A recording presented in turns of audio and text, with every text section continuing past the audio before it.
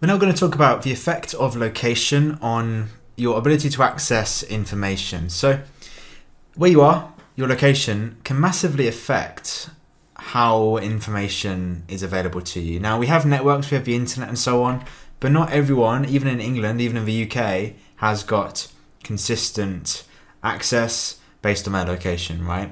For example, this is a map of London and the sort of strength of 4G.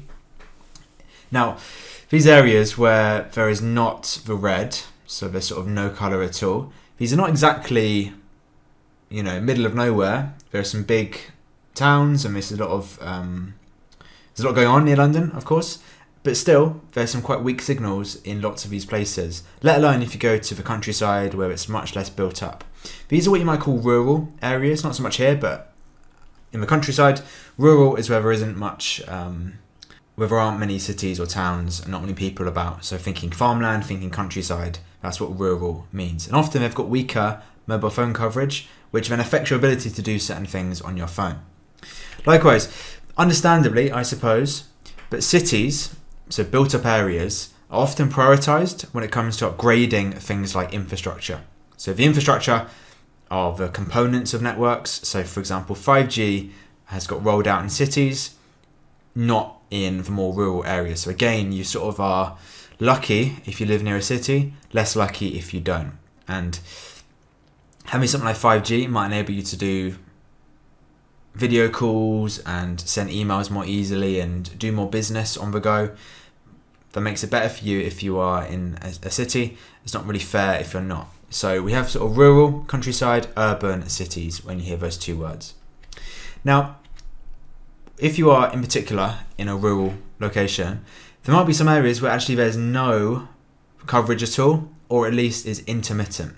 If coverage is intermittent, that means it kind of drops in and out, is a bit inconsistent. You might get signal 1 minute and not the next. That can be caused because there aren't many masts around. These are what actually broadcast for signals. They might get blocked by things like hills and mountains and weather too. You wouldn't think things like rain and snow would block signals, but actually it can do and interfere with it. Even in, say, cities, in more urban areas, there are certain black spots. A black spot is where you get no or intermittent signal. And that can occur due to things like obstruction. If you've got a new building which has a lot of concrete, that can block signals. Equally, if it's really, really old and it's stone, for example, that can block signals too. But even other interference occurs. For example, if you've got loads of Bluetooth devices and Wi-Fi devices in your home, the wireless signals can interfere and cause errors, which means the network slows down and can affect your ability to do much. And all of this is, happening within the UK, but thinking more globally, there is, of course, a lot of inequality in our world, unfortunately, but there's inequality regarding digital connections as well. So the digital global divide is the gap between people that do and don't have access to technology. And a significant number of countries, a significant number of people within certain countries just don't have access effectively to things like the internet.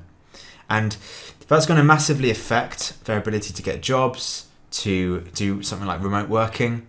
If you're in a country which is developed and has good internet, you might be able to work remotely and have lots of choice about where you want to work. But if you don't have internet or have a weak signal, it's going to affect what you can do. And so location is a factor in people being able to access global networks like the internet.